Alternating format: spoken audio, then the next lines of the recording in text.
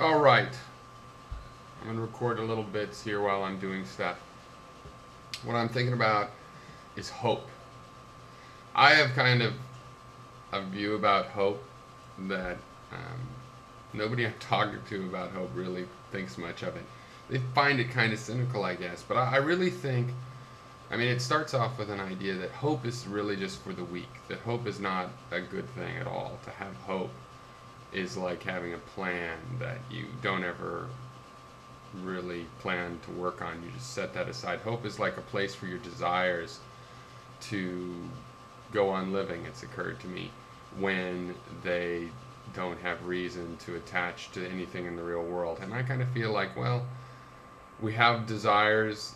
Desires are like parts of our soul or mind that want to desire, that know how to want something, know how to get the rest of the mind maybe working on a plan. They want to be attached to something in the real world, and they can change what they desire. If you desire a person, they can desire a different person. If you desire knowledge, they can desire that knowledge or different knowledge. And so, to me, it's best to move on from hope and not hope. And that means hoping that somebody that's left you will leave, or hoping you're going to get that job. Or I know people they tell me that no, hope isn't for the weak, it's for the strong. And to go ahead and hope. But the idea of the hope is it's supposed to make you feel better. But if you are in a bad mood, it's the other way around. All your hopes feel like burdens, and they're crashing in on you. With Pyrrhonistic skepticism, the idea is that you want to accept things as they are, and that's how you get tranquility in your heart and a calm and good, healthy attitude. So I would just like to accept things the way they are. And then, if what might be a hope comes true, then great, it's a positive. If it doesn't, then at least it's nil, it's not a negative. And really, I find this also, people respond more positively to you if you're accepting what is, than if you are trying to always manipulate and make a certain situation come around. So, I don't know. I do believe in fighting for what you want, but that's sort of before you have to resort to hope, right? That's when there's still something you can do.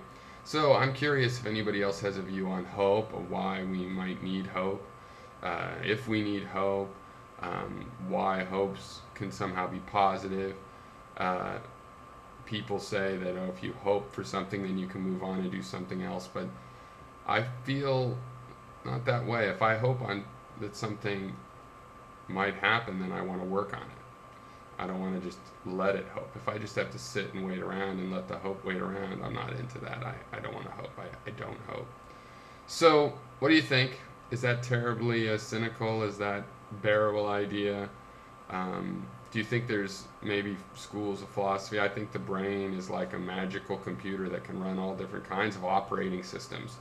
And some of those, and those operating systems are philosophies or worldviews, you could call them. And some of those don't rely on the concept of hope. Just like some don't rely on the concept of good and evil. And I have one that doesn't rely on hope or good and evil. Okay.